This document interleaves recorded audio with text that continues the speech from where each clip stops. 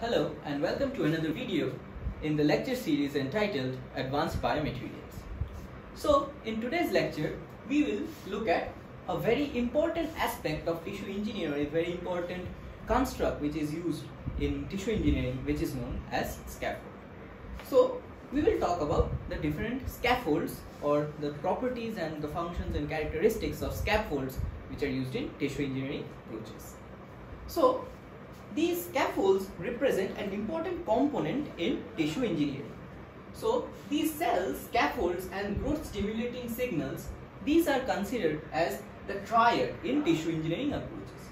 So what is a scaffold? A scaffold is basically a 3D material which is used to provide structural support for cells attachment and subsequent tissue development. So a 3D material made up of it can be made up of polymeric biomaterials which can be used as a supporting framework or a supporting material to provide structural support to the cells for cellular and tissue development and differentiation. So functions of the scaffold. So what are the main functions of the scaffold? So most cells in our body are anchorage dependent. So the cells need a specific substratum or a substrate to grow and attach to it.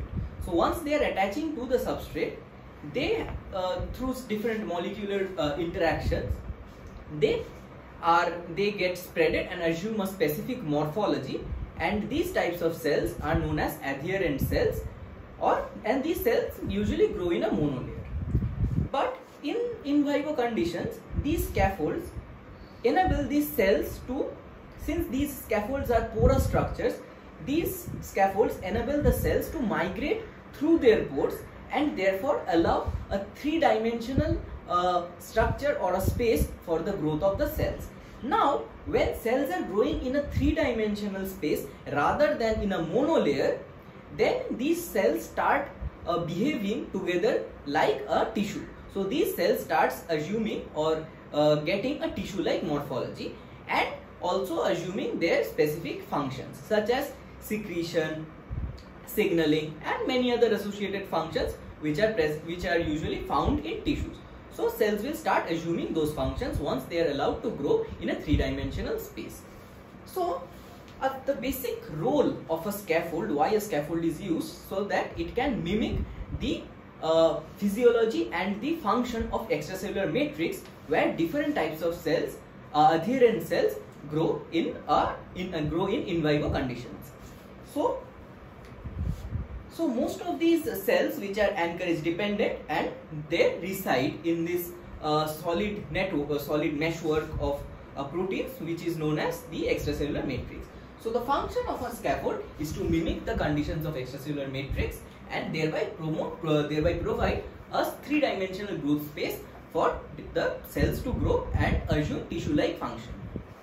So if we point out the different functions of a scaffold, so what we are essentially looking at include, so the first function or the first important function of a scaffold is that it provides a structural framework or a structural support.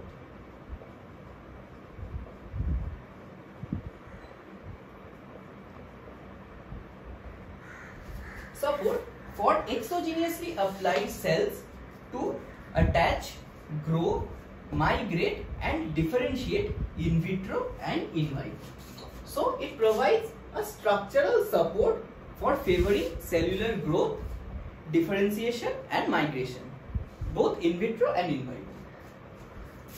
The second important function would be to contribute to the mechanical properties.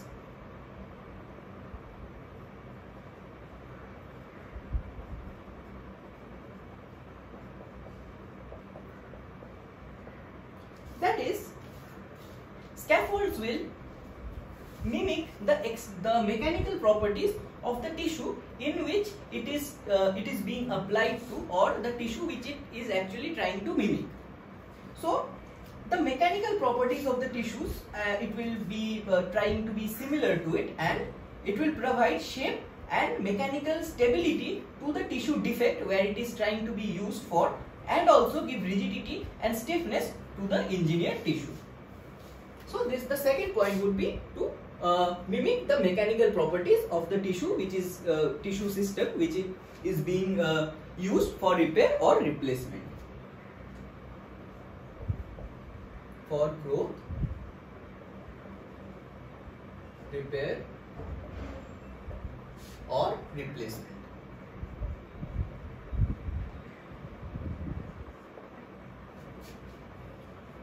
The third function would be to interact with the cells actively. So to actively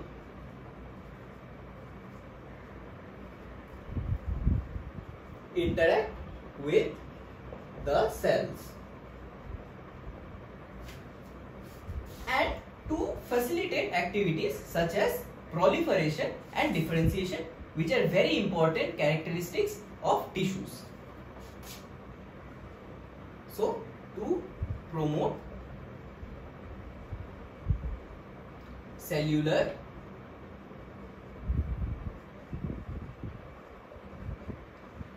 proliferation and differentiation.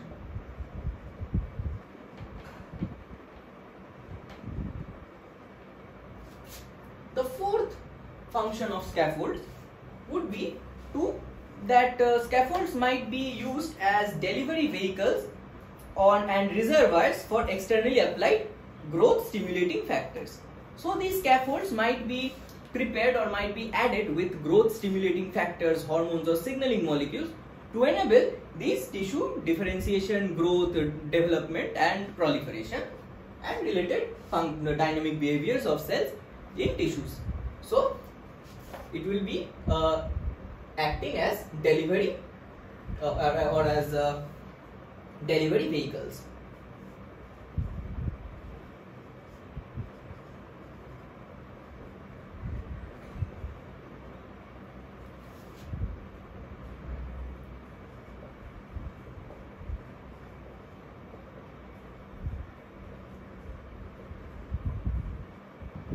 Which are externally applied.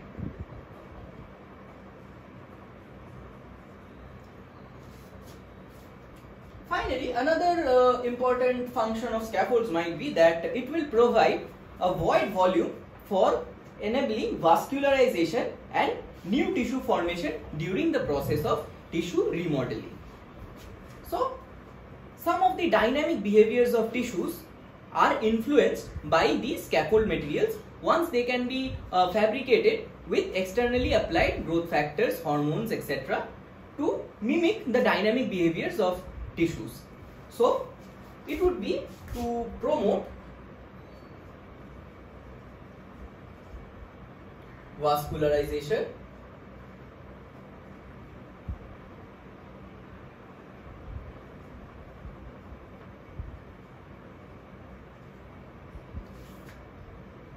new tissue formation,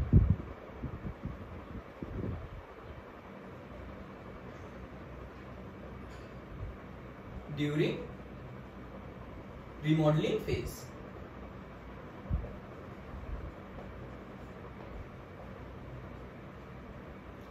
So these were some of the important functions of the scaffolds. So structural supports, mechanical frameworks, stability, delivery agents and promoting different dynamic behaviors of cells which make up the tissues include or summarize some of the more important functions of scaffolds and why they are used in tissue engineering. So now we will look at some features or characteristics of such scaffolds. So let me erase out some of this part.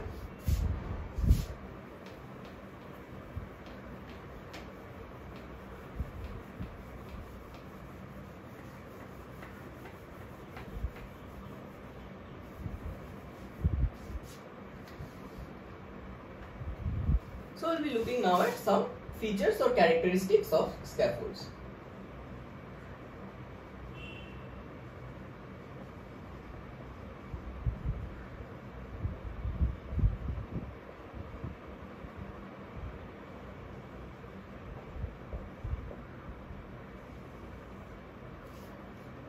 So one of the very important characteristics of scaffolds will be their structure. Their structure will be a highly porous structure. So porosity is a very important essential feature of scaffolds. So porosity represents the percentage or the total amount of pores which are present in a given material. So why are pores important in scaffolds?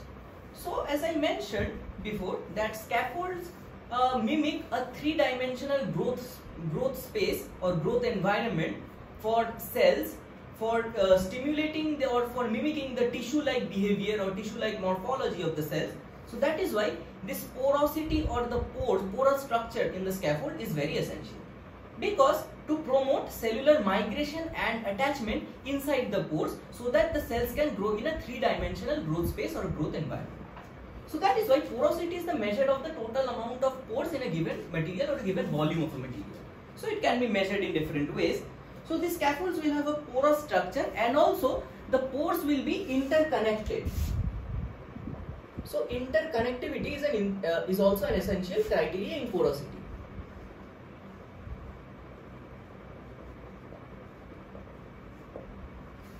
And these pores will be interconnected in order to stimulate or mimic the cross-talking between the cells or interaction between the cells which will be growing inside the pores inside the scaffold. So material exchange, signaling, all these activities will be mimicked or will be facilitated by the interconnectivity between the different pores of these scaffolds. And also based on these particular applications, these porosity can be controlled through different ways. So the different fabrication techniques of these scaffolds, which we will be discussing subsequently, the porosity can be altered or can be controlled. So a second feature of scaffolds would be, based on the type of application we are trying to develop for fabricating a specific type of a scaffold, these scaffolds should have a specific degradation rate.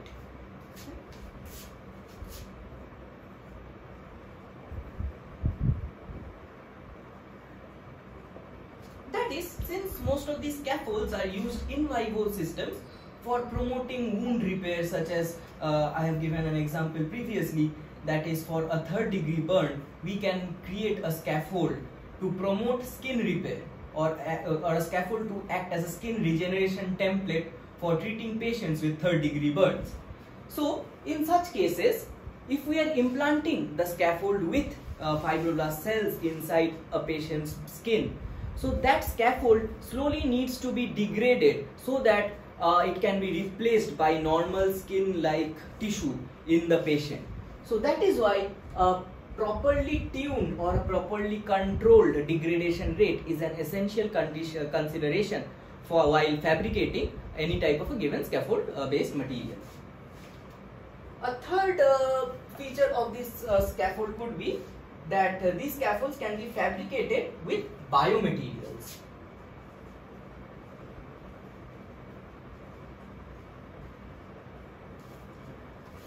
So that these biomaterials will have the sufficient mechanical properties or desirable functions, so that it can be actually used to mimic the type of tissue which we are trying to fabricate it for. So it should have the same or similar mechanical properties.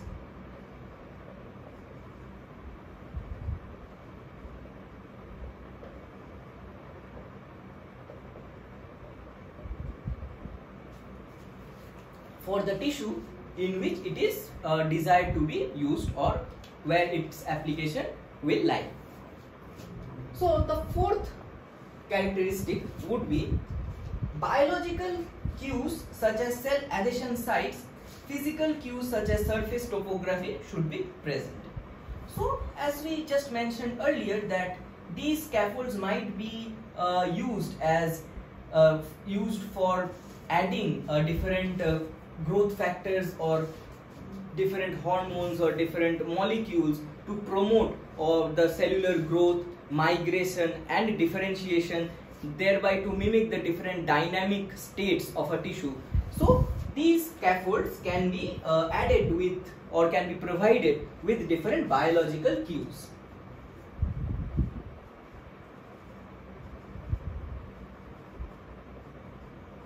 To promote cellular growth or proliferation, migration and differentiation.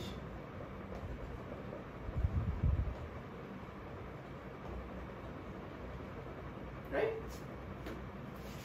The fifth feature of scaffolds would be that every scaffold should have a basic microstructure.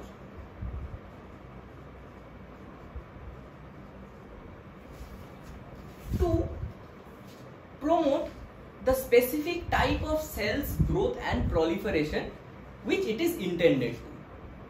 So eukaryotic cells can have a size range from 5 to maybe 20 or maybe 50 also micrometers.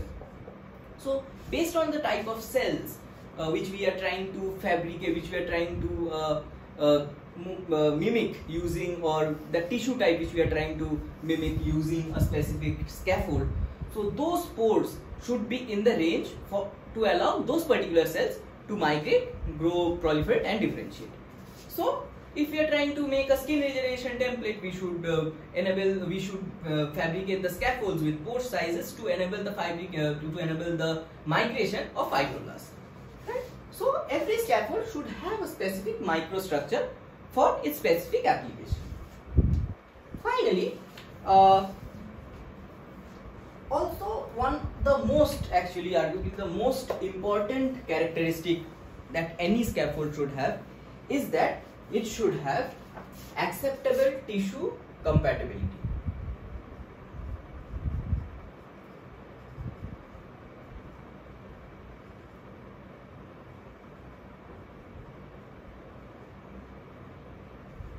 Or biocompatibility. That is why since we are trying to make a system which we will be using directly with in vivo or with a living system, and which will be in contact with living cells and tissues, so that material has to be biocompatible and it should not show any adverse cytotoxicity or tissue toxicity. So these were some of the most important or some of the most common or most useful features or characteristics of scaffolds. So with this, broadly these scaffolds are fabricated to mimic the extracellular matrix of the target tissue in its native state. So all these factors or all these features will be directed towards mimicking the tissue type which our scaffold will be intended to be to mimic or to mimic that particular to replace that particular type of tissue which is injured or which is necrosized or which we are trying to replace. So with this we will end today's video. So hope we have learned about some of the interesting features about scaffolds, what are scaffolds, why they are important in tissue engineering, how they are actually fabricated, and what are the essential considerations which one needs to keep in mind while fabricating some scaffolds for specific applications. So in subsequent lectures we will be looking at different scaffold fabrication techniques and what are the essential considerations while fabricating scaffolds for specific particular applications in specific tissue engineering problems or specific therapeutic regimes. So with this we will end today's lecture. Hope you enjoyed it. See you in the next video. Thank you.